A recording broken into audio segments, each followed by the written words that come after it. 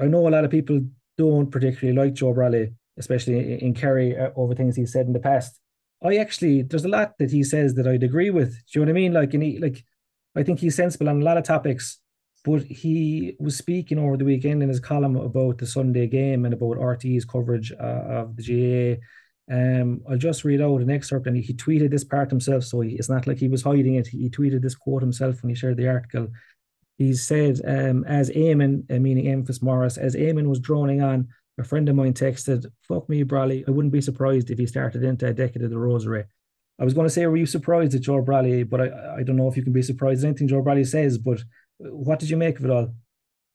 I thought it was out of order, to be honest with you, Adam. And look, I have no problem in saying I am a regular listener to his new podcast, his Free State podcast that he does with Dion Fanning. I find it very entertaining, very good.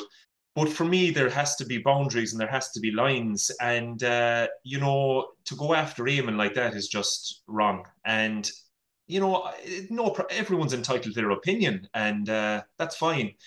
But I mean, Eamon Fitzmaurice, since he retired or since he walked away from Kerry as their manager and went straight into punditry, which he was doing beforehand anyway, because he was a regular writer and a fantastic writer with the Irish Examiner, which he's now back doing again.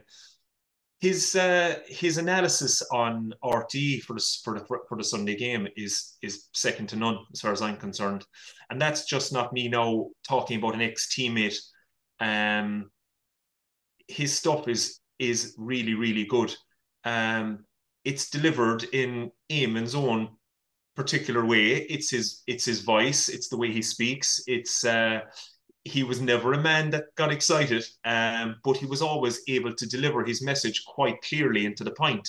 And his analysis is exactly the same.